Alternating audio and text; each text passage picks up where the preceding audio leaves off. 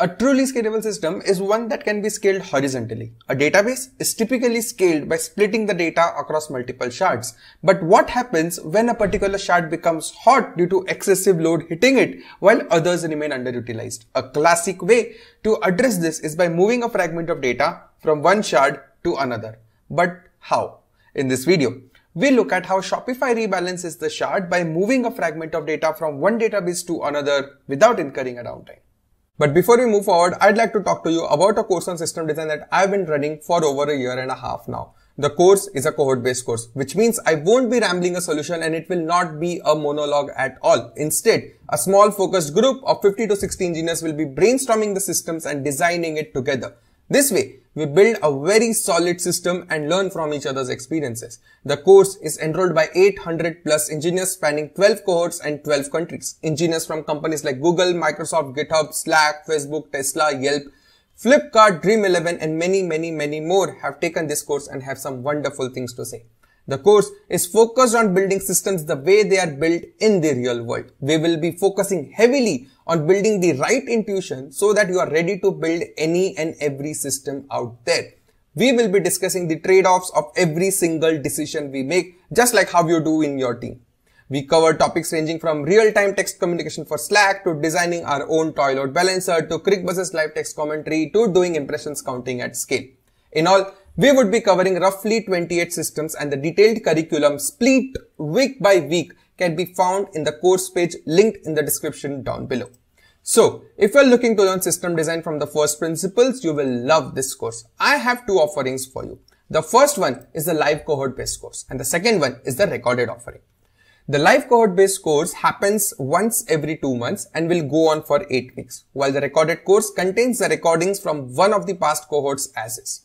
If you are in a hurry and want to binge learn system design, I would recommend going you for the recorded one. Otherwise, the live cohort is where you can participate and discuss the systems and its design live with me and the entire cohort. The decision is totally up to you. The course details, prerequisites, testimonials can be found on the course page arpitbhayani.me/masterclass. I repeat, arpitbhayani.me/masterclass, and I would highly recommend you to check that out. I've also put the link of this course page in the description down below and I'm looking forward to see you in my next cohort. So people can host their shops on Shopify and Shopify uses MySQL as their primary database. And this is what their current architecture looks like.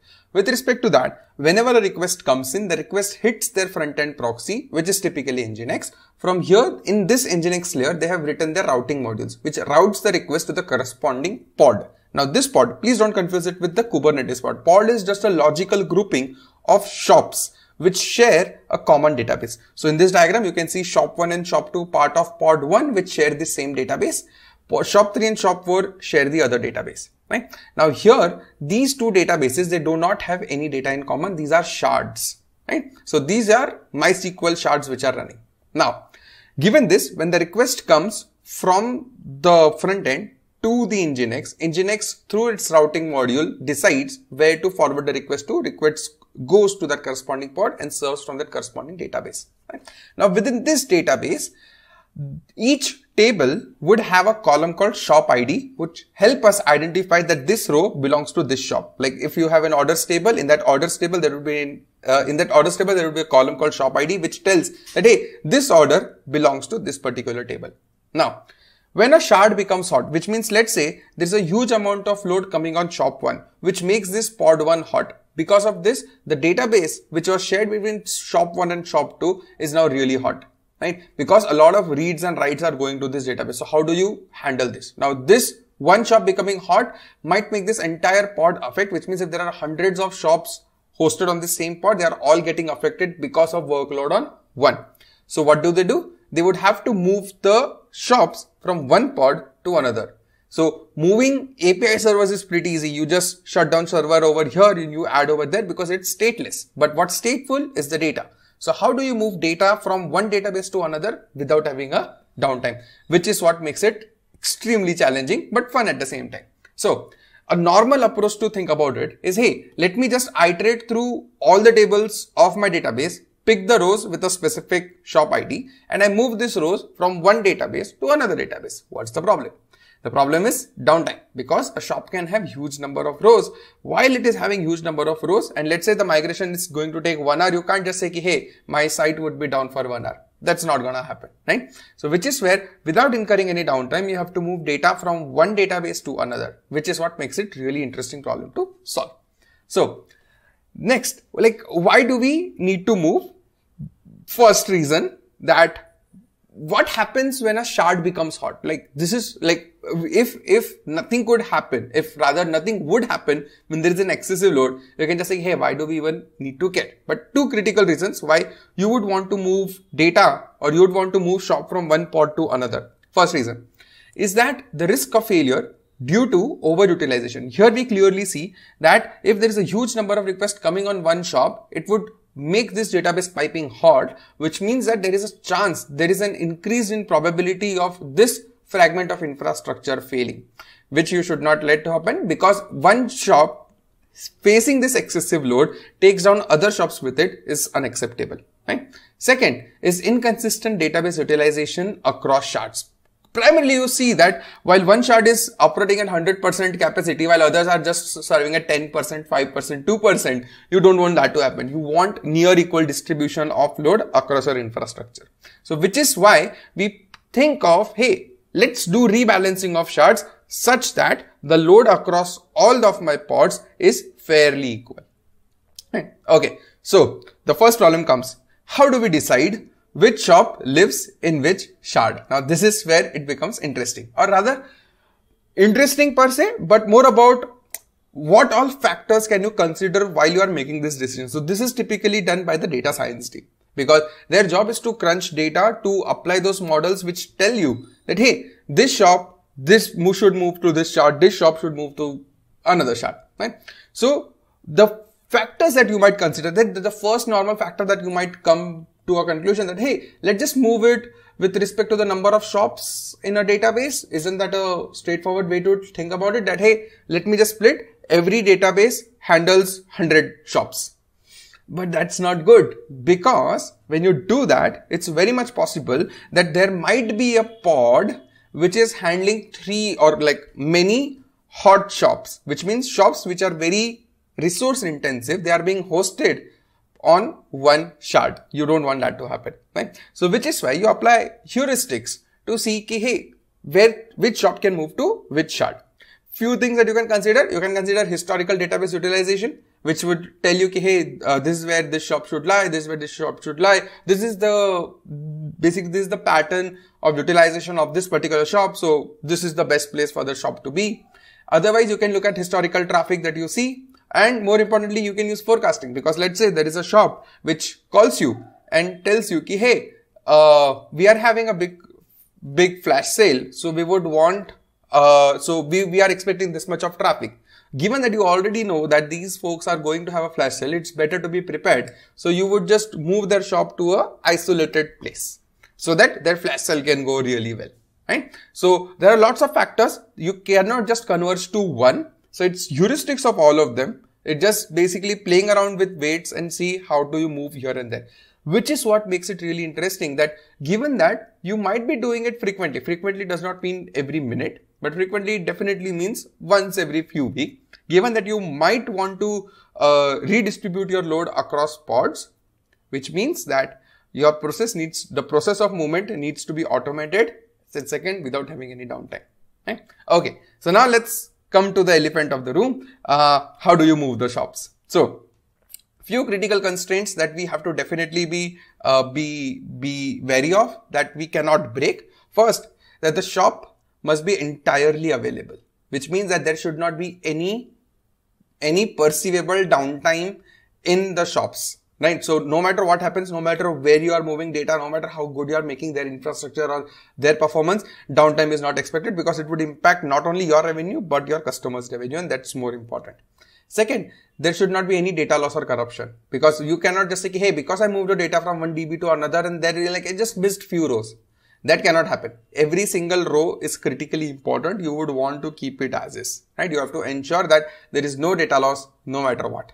Third is that your movement should be seamless enough that your movement should not be it should not be expensive enough that it puts burden in your own database or on your own infrastructure, right? So these are 3 critical constraints that we would have to operate on. So then this entire problem statement of moving shop from one to another can be broken into 3 phases. The first one is we do batch copy and tailing of bin log. We'll go through it, each one of them in depth. Second is to be prepared for a cutover, and third is updating the routing table, right? So do it step by step, and in general, almost all such systems are built step by step. So we'll go with the first step and see how these sort of baby steps help us achieve what we would want to do. So phase 1, batch copy and tailing bin log. So here, let's go one by one. So what Shopify does, Shopify has built a tool called Ghostferry.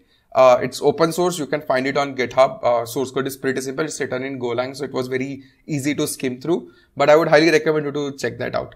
And yeah, by the way, all of this thing, whatever I'm discussing, is taken from Shopify's engineering blog, which I've linked in the description down below. Highly recommend you to check that out. Right? Okay. First step, the most basic one, but really important one. So first step is you do batch copy. You do batch copy of data from one DB to another DB. We know that every row in the table has a shop ID as one of its column. You iterate through all the tables, pick the rows that has a specific shop ID, and you write them into another database in a transaction. This way you ensure that there is a bulk copy happening from one DB to another. You might create, you might just have a process or a machine that is just basically iterating through the tables and copying and pasting the rows over here, right? While this batch copy is happening, this batch copy, obviously while this batch copy is happening, there are new updates which are flowing in the main DB. It's like you have not stopped the incoming traffic through this DB. The new requests are still hitting the DB. So from DB1, when you're copying the data to DB2, your DB1 is still live. It is still handling a lot of incoming requests that are coming in. So which means that when you start copying, you also have to keep track of whatever new changes are coming in into this DB. How do you do that? Which is where CDC comes in, which is where bin log comes in. So given that they are using MySQL, the write ahead log file of MySQL is called bin log. You can keep track of coordinates within the bin log on how do you do, on which point did you start copying, and these are the new updates. So all the updates that happen in the DB, they go to this bin log, and it's really easy to write a parser for that, or there are tools available as well, which you can go through, which contains events that happened on the database.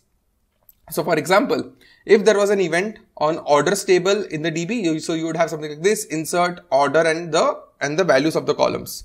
Then update orders and the value of the column. So these are write ahead log files which are dumped on every commit of a transaction in this write ahead log file. Right? So from there, this would ensure that the first step is ensuring that you are batch copying the data from one DB to another, while you are keeping track of changes that are happening live on the database. Now, where do you put this stuff? Now here there are 2 ways to do it. Either you use CDC and put all of these events, stream all of these events in a queue. That is one way to do it. Second way to do it is just make a note of bin log coordinates. If you have a higher bin log retention, just keep a track of bin log coordinates from at the time at which you started your batch job. That, hey, this was the point when I started my batch job. So these are the bin log coordinates up until which when my batch job completes, I would have data till this stage. After that, I would read and apply it there, right? So this is what you would have to do. Then here, obviously performance optimization, you just don't need to have just one thread which is copying the data from the batch copy. You can just have multiple threads to do it. Okay. Now, second step, once you say you have made note of that, either that bin log coordinate that, hey, up until this 10, or in case you are using queue, in either case, you would know that you have completed your batch copy till that point, right? You know that. Because you will keep track, hey, from this point, I am anyway capturing all the live events that were happening. So before this, whatever I got, I need to just do batch copy up until that point. Otherwise, you would be copying it forever. You don't want that to happen. So you copy till that stage, you apply your for loop until that particular bin log coordinate is hit. When you do that, which means that now your batch copy is done, which means that at the time when the batch copy started, from your first DB, all of the data is present in your second DB, right? Now what remains? The things that remain is that you have to copy the new things, like from the time that you started a batch copy, whatever new writes have happened onto the DB, you have to take and apply it over there, right? But here, a critical thing that you don't just have to apply all the updates, but only the updates that are for your shop, right? So which is what we do. We capture, filter and apply the changes into DB2, right? So we start consuming the newer writes that are happening in the DB. So here what happens is that because the batch copy would be very fast, you are bulk copying the data of the shop that you are interested in another DB. Then you have kept track of, okay, hey, from this point I did it, right? And then you are starting from that new point and just filtering the events that you are interested in and applying the changes into another DB. So this way there will be some lag between the new writes happening in the main DB and that write being updated in another DB. There would be some gap between the two. That is the replication lag. You may call it replication lag, right? But in general, just a lag that is happening between them. So you would measure this lag, that hey, how old are my entries there? You would keep a track of how old are these entries, and if once they hit near real time, maybe few seconds, 1 or 2 or 3 seconds difference, which is when you know that hey, now this is small enough for my DB2 to catch up. So given this, what do? You stop the write on your main DB. As soon as you stop the write on the main DB, this is where your small downtime might come in. You can handle it on the application side so that your end users don't see it as a downtime, have retries and whatnot to handle it, right? But it should be very small enough, hardly 2 seconds, 3 seconds at max. But you would have those retries in your application logic that in case your write fails, you're just retrying it. This way, your users would not see any perceivable downtime, but you would still have this small cutover phase where your DB is not accepting the writes because you're switching the database, right? So you just have to be aware of this fact that you might need to have retries there, right? Okay. So here what happened is, here we have two things that we did. We first did batch copy up until a certain stage. From there, we started capturing the live events. We started applying those live events onto another DB, right?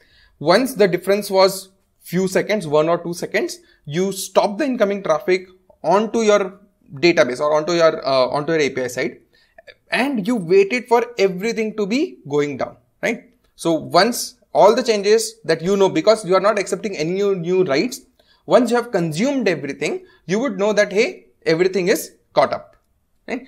Once you know everything is caught up, so at this stage, what is this stage? At this stage, there are no new writes coming onto the source DB, and your source DB is equal to a target DB because the data on both the databases are exactly the same. There are no new writes coming in. This is the time when you make that switch, where you enter the third phase and you update the routing table. And what would this routing table do? This is that Nginx layer in which you have defined a custom routing module which says that hey, for this shop you go to pod 1, but now it changes to go to pod 2.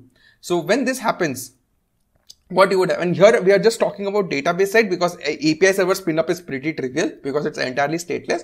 We spoke only about the database side of things. So here what did you do? You change the routing layer and update it that hey, shop 1 that used to go to pod 1 now goes to pod 2. And then the new request that comes in, all the new requests will come to Nginx. Nginx would say, hey, it's pod 2, and it would forward that request to pod 2 instead of pod 1. And this is how you do this migration from one pod to another without having any downtime. Once that change is done in the routing table, you start accepting the request, and all of the requests for shop 1 that used to go to pod 1 will now go to pod 2 without having any downtime because the database is basically caught up, right? So there is no problem there. And this is exactly what you do step by step, right? So first phase is to do batch copy. Second phase is you enter the cutover, you apply all the updates coming in from the bin log. Third, once the replication lag is less, you wait until all the changes are caught up because you stop the writes onto the DB, and then you are making the change in the routing layer, right? Once all of this is done, you start accepting the writes because you can't wait. You can't wait, hey, I'll validate and then I'll start accepting the writes, because the problem is that you cannot have a longer downtime because it should not be perceivable by your customer. So on application logic, you would have retries, but more importantly, once your shop moves from pod 1 to pod 2, here what you do, your next steps is you have to validate that the data that you have done is proper, and then you delete the data from that old DB. So now your shop 1 has now been successfully moved to pod 1. And this is almost automated. Just obviously you might just need a few engineers keeping an eye whenever this is happening, but this is almost an automatable process. Not really like something which becomes extremely complex over time, but you would still need a pair of human eyes to keep an eye on in case something goes wrong, right? But this is how overall the flow happens, this is how you actually solve the hot node problem or hot partition problem when you would want to move data from one node to another without having any downtime, right?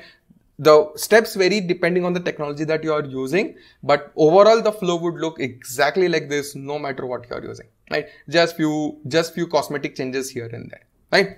And yeah, that is exactly how Shopify does it. All of this again is taken from Shopify's engineering blog. I've linked that blog in the description down below. There are a few links that I would recommend you to go through, which would cover this entire concept really well. But I hope you found it interesting. You found it amusing. That is it for me for this one. I'll see you in the next one. Thanks a ton.